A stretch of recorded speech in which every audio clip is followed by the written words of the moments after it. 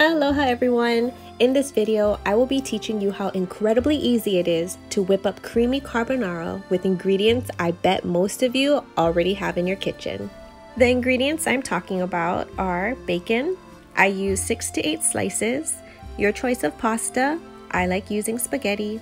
You'll need salt, 3 cloves of garlic, half of a medium onion, 4 eggs, black pepper, and Parmesan cheese. Now, of course, fresh grated Parmesan would be ideal, but trust me, it's still delicious and my husband doesn't even taste the difference. It is best to have all of your ingredients prepped ahead of time because the cooking process is very quick. So for the bacon, all I did was cut them into bite-sized pieces. For the onion, I roughly chopped them and minced the garlic. Now I'm going to show you what brings the heavenly creamy aspect to this dish. You will need 2 whole eggs and 2 egg yolks.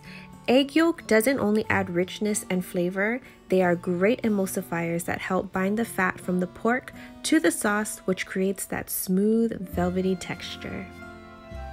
To separate the egg white from the yolk, I'm just using the eggshell method. You can use your hands, or I've even seen people suck up the yolk with a water bottle, whatever works for you. Once you've collected all the eggs in a bowl, give them a good scramble and then add 1 cup of the Parmesan cheese. Mix them well together until they form the consistency similar to grits. Set this bowl aside as it will be added at the very end.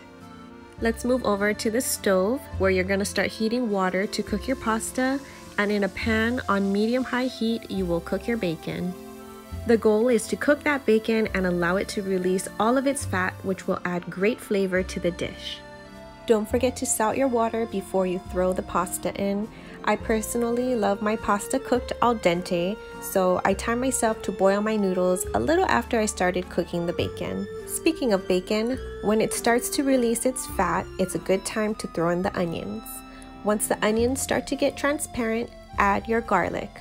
Don't add the garlic too early because they can burn easily and we don't want burnt garlic. A very important step you do not want to forget is not to dispose your pasta water. The starch from the pasta water helps bind the ingredients and also acts as a thickening agent. For this reason, I don't even strain my noodles. Instead, I transfer my noodles straight from the water into the pan with the bacon. Toss the noodles with all those cooked ingredients, making sure to evenly coat the pasta. Next, I added pasta water a half cup at a time using a total of 1 cup. But you can be the judge of how much water you need to add. The key is to make sure the noodles are not dry, but at the same time not adding too much water where it's sitting in a puddle. Remove the pan from the heat and allow it to cool down for a few minutes, because next we are going to add our egg and cheese mixture. If the pan is still super hot, it will cook your eggs too quick and you'll end up with clumpy, scrambled eggs instead of that rich and creamy sauce. To finish off, you can't have carbonara without a generous crack of black pepper. And there you have yourself some beautiful cooked carbonara.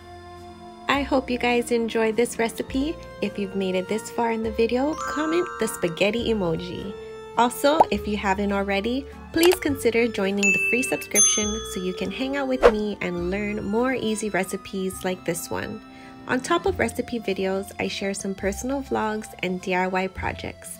All my content are organized by playlist, so please feel free to explore. Have a wonderful day, and I will see you guys in the next one.